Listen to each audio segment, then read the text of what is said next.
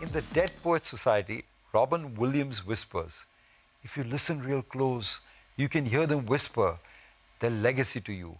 Go on, lean in, listen. You hear it. Carpe, carpe diem. Seize the day, boys. Make your lives extraordinary. Continuing our conversation on his own extraordinary journey with Amal Parikh of Ohm Securities. Amal, welcome back. We talked about making lots of money in Dalmia Bharat. Tell me something when you had mud on your face. So, I invested. I had a lot of bad companies also in the portfolio. One of them was is still there, Dish TV. So I invested when the company had a debt of 2,200 crores. Today they have zero debt. They have repaid the debt. But because of promoter doing a over leverage in their other businesses, Corporate governance. yeah, and they had to pledge this equity, and I think the issue is in the court right now. But it's very painful for the minority investor. So, yeah. It bothers you. It bothers me because a lot of my friends' family has also invested in Dish TV. Yeah, but they've written a lot of winners, so they're okay. But Amal, let's stick to the topic of money, and let's stick to winning. Rumor has it that you're a dollar billionaire. Is that true? So I never calculate my wealth. Really? You want to tell Viral that? My wife does not know my wealth. And yeah, but I would say in one line what Rakesh Bhaiya always used to say. I have far more money than I need, and I have far less than people think. But what impresses me about you, Amal, is that I've known you for a number of years now.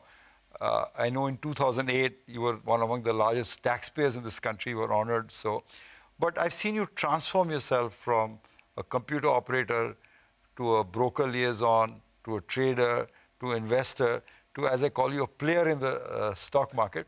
But you're still not happy. You also want to do overseas investing. What is that bug? Yeah, so in 2008, when I was sitting on a 80% cash, I realized that I've lost 30% of my wealth because I always calculate my wealth in dollar. And that is where I realized that without any of my mistake, I've lost 30% of my wealth. Because the rupee depreciated. Absolutely. Rupee depreciated 30%, and that actually bothered me. I started looking at global markets, reading books, reading more about what actually happened in US, what was the crisis, and looking at currencies, how the currency trades. And I felt that I should start trading over there. So obviously, early years we used to do a paper trading, you know, and then I thought that it's the same. Trading is everywhere. It's same. Obviously, it takes a lot of time because currency markets and global markets are always 24/7. Absolutely. And yeah, that is where I moved for like 2-3 years to Dubai to trade global markets. Tell me a trade that stands out in that period. Okay, there I traded in Japanese yen, and I bought some call which was a 10 cents to a dollar.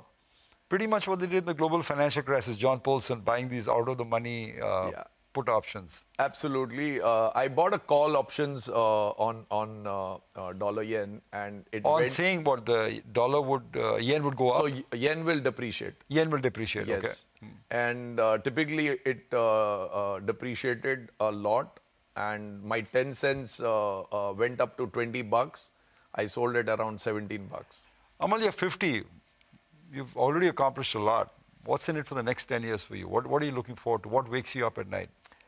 So I've invested my 5 to 6 years in algo trading.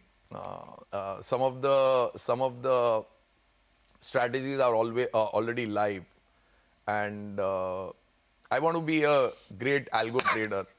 I have trading skills. I have experience of like 25 years of trading, and I have a knowledge of technology. So by technology dying can that, do you there. put that in a formula, and the formula executes the trade for you? Absolutely. But the formula is the brains behind it? Absolutely. And you think this can outperform active investing over a period of time?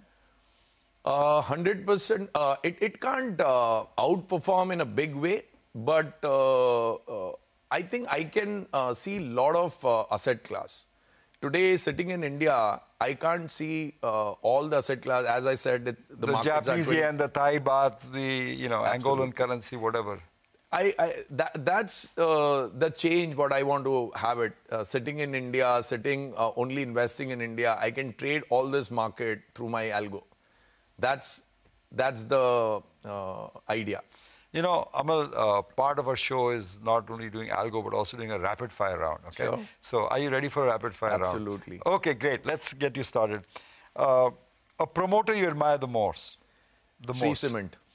Mr. Bangad? Yes. Any particular reason? I think the promoter gives everything what he does, everything in their annual report. So if you read their annual report, it's amazing. Transparency. Absolutely. A Wall Street personality that you admire the most? George Soros. If you could invite any 3 people home for dinner, I know you don't drink, so I would say you're not going to go to a bar, but you could invite 3 people to drink for dinner, who would they be? I think Mr. Modi. Prime Minister? Yes. Okay. George Soros. Okay. And Warren Buffett. Really? Yeah. Okay. One thing that you learned from Rakesh Jhunjhunwala? Buy and hold. Amal, you have 3 lovely young children, I know. Rith, Ashi and Dhrava, 2 daughters and a son. If they came to you, Papa, tell us something about markets that we should remember the rest of our lives. What would that be? I would say that invest in equity, 100%.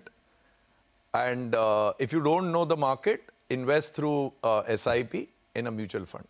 Okay. What would you rather do? Would you rather read a screen or would you rather read a balance sheet today? My heart says to see the screen, but my size of portfolio tells me to see the balance sheet. So I'm focusing more on balance sheet since last 3 years. But if you ask my heart, it always says the screen. So more fundamentals, less technicals, though your heart is in technicals. Correct. Fair enough. Would your heart be spending a weekend in the Hamptons in America or a weekend in Alibag? Hampton of India in Alibag. Okay, well said. I want to ask your opinion on the following asset classes. What do you think they will be over a period of 1 year, let's say? The sensex, higher or lower? Higher. Oil, higher or lower? Lower. Tesla, higher or lower? Higher. Bitcoin, higher or lower? Lower. China, higher or lower? Higher. Dow Jones, higher or lower? Higher. That's pretty much a bull market. You're making a case for Absolutely. a bull market continuing, Amal. Always bull, sir. Shakespeare put it best. There's a tide in the affairs of men, which taken at the flood leads to fortune. Amal, you've clearly navigated well the winds, tide, and the turbulence of the last street. Thank you, happy birthday, and thank you for being a part of Wizards. Thank you so much, Rameshji. Thank you so much.